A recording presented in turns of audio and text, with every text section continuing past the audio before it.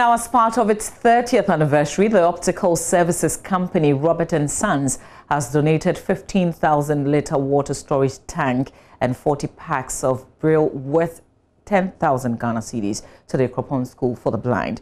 There's more in the following report.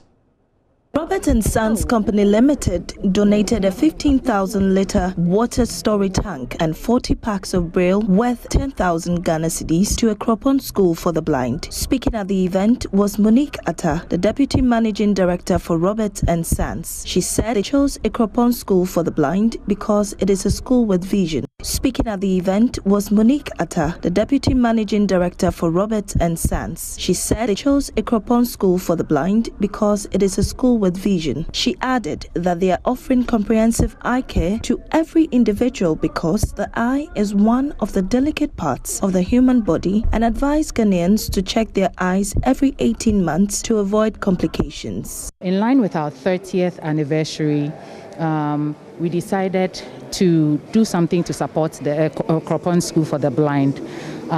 In communication with them, we realized what some of their needs were. And so, in line with our 30th, as well as the current pandemic that we're in, we thought through the best thing to do to help them provide the services they are providing to the students, as well as to help them through the pandemic. Mrs. Mahila Na is the headmistress of Akropong School for the Blind, and she expressed her gratitude to the company. She explained the situation of visually impaired children in COVID times. Because now you need that. And there were more cancer beba. But in Susukra say a becosi, because tanka, ye need tanka, as to see a school. Sa I had no issue, a home will borrow, Nansu, near Debiana pipe eba. And see a borrow, no say, Buma says a bisu yejuma. And see ye be pepinus and I borrow, why a chigu tank no. Sene beya, a tot Debian who ye din, or muchi, or muko boons, you know, a word polytank no. All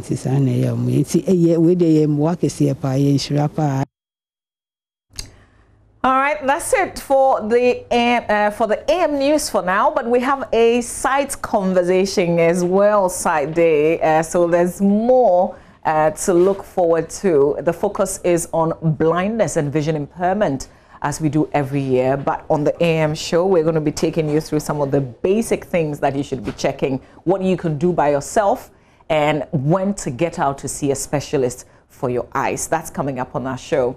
But yesterday in Parliament, we're told that as at business time, only 16 out of the 275 MPs were in the chamber to do parliamentary business. So when we take a breather and we come back with the review segment, Joseph Opoku-Gapo, our parliamentary correspondent, will join us alongside Joseph Akable. We'll look at the newspapers, tell you what's also making headlines on our website, myjoyonline.com. Do stay with us.